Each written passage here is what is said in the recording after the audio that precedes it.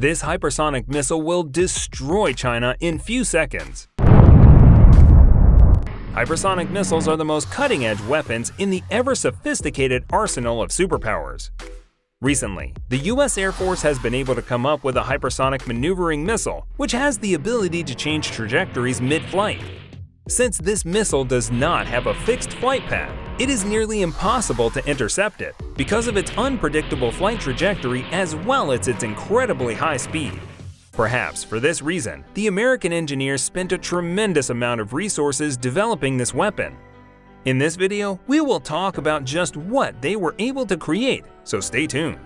But before we continue further, I would request you to subscribe to the channel. Thank you! So, what exactly is this new missile, and what is it capable of? For starters, this is the first missile to change shape mid-flight through technology which has been codenamed Mutant. Mutant is the name given to an articulated joint, which allows the missile to bend by an incredible 45 degrees. The result of this shape-morphing missile is that it is able to change the direction of the flight. This gives Mutant the ability to destroy high-speed targets, whether they are stationary or highly mobile, ranging from 5th-generation air fighters to incredibly fast ballistic missiles. In the older generation of hypersonic missiles, this was possible only through reducing speed or using rotary thrusters.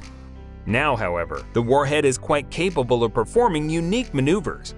Additionally, withstand temperatures of up to 900 degrees Celsius. Now, this new missile can be officially categorized as a hypersonic missile, but this is something we will address later on in the video. The real question is, what kind of weapons platform would stand to benefit the most from a Mutant missile? Can a land-based missile platform deploy Mutant warheads with the most lethality, or can a multi-role jet, an air dominance fighter, put it to good use? The answer becomes quite clear when you look at the latest generation of fighters to have been produced. The latest addition to the USAF is the F-35 Lightning II. The F-35 was designed by the revolutionary Lockheed Martin Company, which has been producing jets which were ahead of its time, such as the SR-71, also called Blackbird, which was used for a high-altitude reconnaissance mission during the height of the Cold War. The F-35s were no exception either, and they are the latest US offering in the 5th-generation aircraft category. The F-35 was first flown by the Air Force in 2006, and its B variant came into service later in 2015. One of the most outstanding features of the F-35 was its versatility, which is why the United States Marine Corps, the US Navy, and the USAF all have different variants of the same aircraft. The armament capacity of the F-35 is truly astonishing.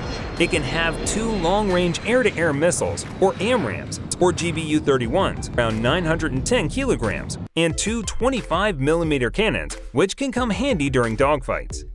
From the loadout itself, it is clear that the F-35 is no A-10 Warthog, since it does not have a huge ordnance loadout. Now we need to understand that the F-35 Lightning II is not an air dominance fighter like the F-22 Raptor, which is why its normal loadout is designed to neutralize air as well as ground targets. Now, the real distinguishing factor is how effectively F-35s can dispatch their targets. But despite its awesome capabilities, the F-35s were considered highly expensive. The previous US President, Donald Trump, complained about the high per-unit cost of these F-35s, which could be as much as $100 million.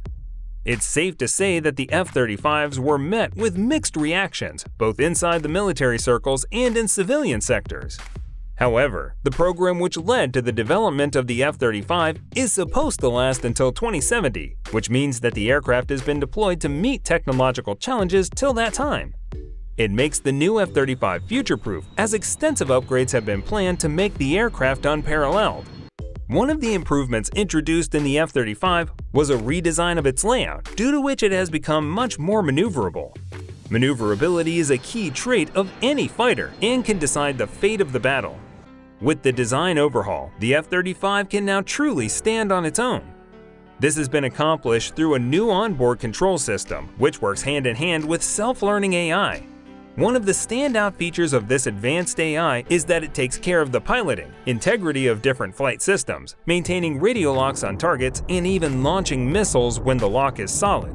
This means that the F-35 has no need for a pilot because the plane can essentially fly itself, but there is still a seat for a pilot. Another key attribute of this aircraft is stealth. Yes, most stealthy aircrafts in the world, perhaps second only to the great Raptor F-22. The F-35s are equipped with state-of-the-art radar detection systems and stealth plating, which can block 90% of radars. This means that the F-35 has a very high chance of landing the critical blow before it is even detected by the enemy's radar. But what will make the F-35 truly a force to be reckoned with are the new Mutant maneuvering missiles, which can replace the established AMRAAMs or the AIM-120s. These air-to-air cruise missiles are launched at speeds reaching 3,900 kilometers per hour. The GBU-31 laser-guided bomb can penetrate through the most well-protected targets, the worst of conditions. The most important thing for an aircraft to survive in a modern air battle is tracking and taking down the enemy's radar. The F-35s have been equipped with the unique AMG-88 HIMARS missile, which have the capacity to lock at the radiation signature coming from the enemy's radar and destroy it with surgical precision. This is a relatively new type of missile, but it's nothing compared to the awesome potential of the new hypersonic missiles. Hypersonic missiles are the next cutting-edge version of supersonic cruise missiles. Supersonic cruise missiles have a speed between 2,000 and 4,000 kilometers per hour, but hypersonic missiles reach speeds in excess of 6,000 kilometers per hour. The experts at Lockheed Martin have been able to create a new breed of hypersonic missiles under the name HAWK, or Hypersonic Air-Breathing Weapon Concept. This is a revolutionary kind of weapon, since the weapon itself does not have a payload and is considered a kinetic energy weapon. Essentially, ramjet-powered weapon, which has attained speeds as high as 6,100 kilometers per hour during its testing. Theoretically, it has been estimated that this weapon can achieve speeds equal to 12,000 kilometers per hour. HAWK has the capacity to take down any kind of target because it is the fastest missile system in the world. One of the reasons behind HAWK's production was to effectively kill the enemy's fifth-generation aircrafts. The most unique aspect of HAWK is that it can also maneuver during the initial part of its trajectory. HAWK was fired from B-52 during its testing, which shows it can be used from older aircrafts as well. But HAWK's true potential lies in using it with the NGAD program, or the Next Generation Aircraft program, also referred to as the sixth-generation aircrafts. Weapon systems like HAWK clearly show that the US needs to overhaul its aircrafts and replace its outdated and obsolete equipment. One area where such innovations is very essential is in airspace control, which can control the fate of the battle. In line with the new strategic vista, the US military has been working on the NGAD program, which promises to give us a truly unique aircraft since it will combine the capabilities of an interceptor and a bomber, and its shape is something we have normally seen only in a sci-fi movie. The NGAD is truly a marvel. It is stealthy, super fast, use a variety of sensors including radars and thermal technology to detect targets despite poor weather conditions, and condense intelligence in an augmented reality helmet system so that the pilot can take effective designs mid-mission and adopt strategies accordingly. This brings us to the end of this video. Thanks for watching till the end. Please give this video a big thumbs up and see you in the next one.